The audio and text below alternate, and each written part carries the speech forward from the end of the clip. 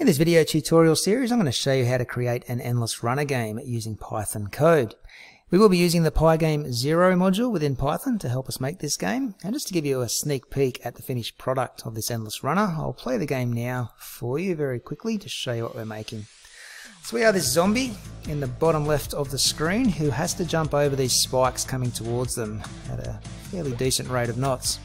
As we jump over the spikes, we get 1 point added to our score. You'll also notice little ghosts that fly across the screen. They are worth 5 points if you can collect them as well, just for a bit of a top up to your score. Now the goal of the game is to basically stay alive as long as possible and to get the highest score. If you hit the spikes, you don't have any lives, it's immediately game over. Okay, so that's what we will be making in this tutorial, and as you can see, it is open to a bit of expansion, so feel free to expand on this game once you've finished the tutorial series. To get started on making this game, you will need to open up your Python editor. I'm using the editor called Mu, which is fantastic for beginners with coding. It's a free download, and I'll put a link to that in the video description below. Once you are in Mu, if you're using it like I am, you'll need to make yourself a new document. Delete any text on the screen, because we don't need it, and change your mode in the top left there to Pygame Zero, and click OK. After you've got your screen ready to go, you need to get your folder structure set up. So on your computer somewhere, you need to make a folder called Zombie Run. And when you open that Zombie Run folder up, I want you to make 4 more new folders. And they need to have the same names as what I've got here. So fonts, images, music, and sounds. Inside of those 4 folders, you need to include the assets that you're going to be putting into your game. If you're in my class, I'll give you those assets, but if you are watching on YouTube, then check the links in the video description below where you will find all of those assets. So in the fonts folder, you need to put the Creepster font. In the images folder, you need to stick all the images we'll be using within the game. I'm going to come back to this folder in just a moment to tell you something important. In the music folder, we've got a background music, that we'll be playing throughout the game. And in the sounds folder, we've got 2 sound effects that we will be using. Okay, so just quickly back to the images folder. I just need to make you aware when you download the bats, okay, you only get the first 2 images. I actually got into Photoshop and opened up bat 2 and selected the wings and just lowered them a little bit more to make bat 3. And bat 4 is just a replica or an identical copy of bat number 2. So just copy and paste it and rename it to bat 4. So that's how I got 4 bats instead of 2. The other image that I did create myself was this houses image here. What I did was made a document in Photoshop again with a transparent background that's 800 by 400 pixels. And I just copied and pasted one by one the 4 houses that I downloaded from the internet into that file. Once they are in a line and a fairly similar size, I dropped the opacity of the overall image to 50%. The opacity is just the transparency, so they became somewhat washed out as they became transparent. And the reason I did that is because this is part of our background in our game, and I don't want it to stand out and detract from the main characters. Okay, so the houses and bat 3 are the only 2 images that I had a little bit of a play with in Photoshop. Alright, so let's get started on making this game. The first thing we want to do in Mu is import the modules that we're going to need to make this game. Now the first 2 modules we import are pretty standard, so we're going to import the Pygame Zero Run module, and we're going to import the random module. First one just allows us to create games using Python code. The second one allows us to randomize things within our games, and we're going to talk more about that when we get to them later on in this tutorial series. Now there's a third module that we need to import, and we actually have to download this module from a website. It's a free download, and again I will provide the link in the video description below if you need it. Okay, so it's called the Pygame Zero Helper module. And basically, there are some functions missing from Pygame Zero that you would expect to see in it. Okay, they're present in Scratch, but they're not present in Pygame Zero. So this helper module actually adds to Pygame Zero and includes a few of those functions that you do see in Scratch. If you want to see how it all works and have a look at all the list of the functions that are included in this module, just scroll down the website here and have a look at them all. It'll provide examples on how they can be included in your code and how to write them up. Okay, but for now all I want you to do is click this link that says download it here. It will download a zip folder onto your computer. Click on it and move this file here. I'm just going to press Ctrl X to cut it out and stick it in your zombie run folder. It needs to be outside of those 4 folders, so just there. Leave the name as it is, PGZ helper. Jump back over to your code. We're just going to import it slightly different to what we've done above. So we're just going to write from PGZ helper import asterisk. So what this is saying is we are going to import all the functions within inside the Pygame Zero helper module. Alright, so they're the modules or the libraries of code that we're going to be accessing to help create this game today. Next thing I want to do is just set up my game screen dimensions. So I'll put in a comment that says just that. Now the dimensions are just the width and height, so we need to use the reserved words in Python of width and height in capital letters.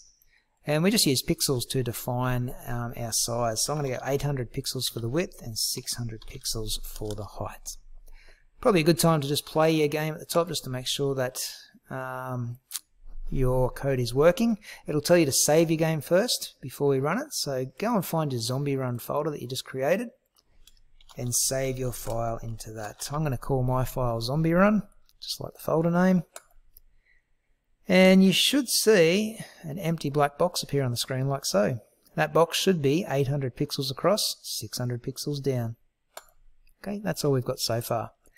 Next thing I want to do is put in a background. Now this background is going to be 2 colors. It's going to be a black rectangle for the sky and a smaller black rectangle for the ground that our zombie runs along. So to get these filled in rectangles into our game, we first of all need to define the colors we're going to use. So I'm going to put a comment there that says colors. I'm going to create a variable first of all for the color black. So black equals, and inside a set of round brackets we need to come up with the RGB color code for the color black. So you're probably wondering what the hell I'm talking about there. If you jump over to Google and search RGB color picker, and this little contraption will pop up, and you can go around and click on all sorts of different colors using the slider and the click box up here and get different codes for those particular colors. So I'm looking for the color black at the moment, so I need to move this little pointery thing down into the bottom right hand corner of the page. Not working exactly how I want it to, so you can't quite see what color I'm looking for, but I'm looking for pitch black, which I know the RGB color code is 000. So RGB stands for red, green and blue, and all it is doing is mixing those 3 colors together to create a whole range of other colors. So we're going to put absolutely no colors together, 0, 0 and 0 to make black. The other color I want to use is brown for the ground. So brown will equal, and you can go and click on these darker colors over here and you'll see that you're getting shades of brown as you do so.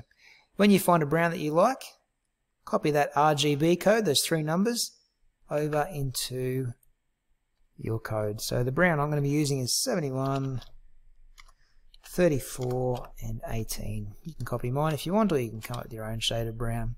So they're the 2 colors we're going to be using in the background. Now to draw the rectangles onto the screen, we need to go down a bit lower and we need to draw it inside of the draw function. So let's create that draw function first of all.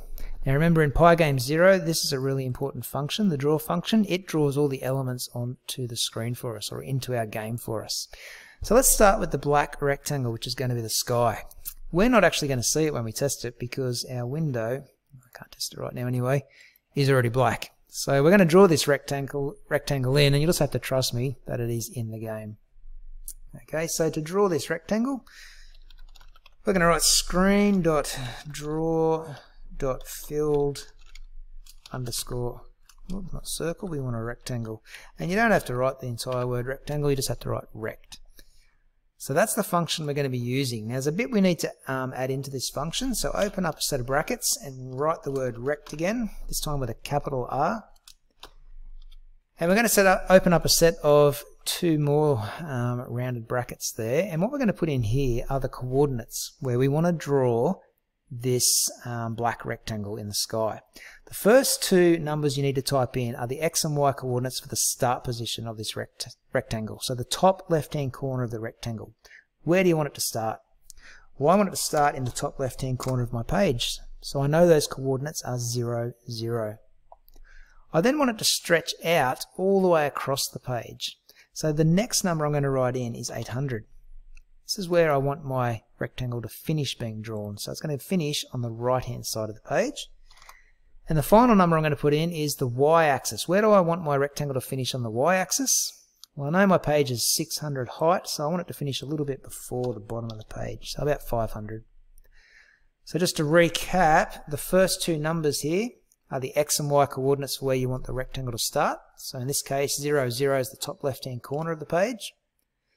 The final two numbers in the brackets here are where you want your rectangle to finish being drawn. So the coordinates will be 800 on the x-axis, so the far right-hand side of the page, and 500 on the y-axis, so down towards the bottom of the screen. Alright, after that you just put a comma outside the brackets, and then in another set of rounded brackets, type in the colour you want to use. So I want to use this black variable there. That will make my rectangle filled in black. And all I need to do now is just close off that other set of brackets. So we've got two closing brackets at the end there, just be aware of that. I might put a comment at the end of that line that says sky. So that draws the black rectangle which makes up our sky into the game. And if we test that, as I said before, you're not really going to notice it because our screen was already black originally. But trust me, it's there. The other rectangle we want to draw is the brown ground. So it's drawn in a similar way. Screen.draw.filled_rect. Open up a set of brackets and write rect with a capital R, and open up another set of brackets now for the coordinates. So the coordinates for this brown rectangle, we want it to start on the very left hand side of the page, so our x value will be 0, and we want it to start down where our sky finishes, so this 500 mark. I then want it to stretch all the way across the page, so it'll go all the way across to 800. And it's going to go all the way to the bottom of the page, which is 600 pixels. Close that set of brackets, put a comma, and in another set of brackets, put the color I want to use, and then close off all brackets at the end. And I'll put a comment at the end there saying ground. Now, unfortunately, we're not able to test this and actually see it working. We can test it, but you can't see that brown strip at the bottom because there is a bit of a glitch, I suppose you could say, with Mu and Pygame. When you run this, because we don't have the update function in our code just yet, a black strip appears down the bottom of our screen. And I know you can't see that right now because our entire screen is black, but there is a black strip covering the brown ground that we just put in. Okay, so I'm just going to have to get you to trust me. We have drawn a brown filled in rectangle at the bottom of our screen. And it's not going to be until the next video where we see it come to life. Okay, for now though, I might stop the video because we have done quite a bit. We've got our folder structure all set up. We've imported the modules we need to code up this game. We've set our screen dimensions, chosen a couple of colors that we're going to use in the background, and we've actually drawn the background using filled in rectangles. And again, we won't actually see them in action until the next video. So I'll stop this video here. Maybe save your work, and I will see you in part 2 where we're going to get a bit more happening in the background. Okay, so I'll see you then.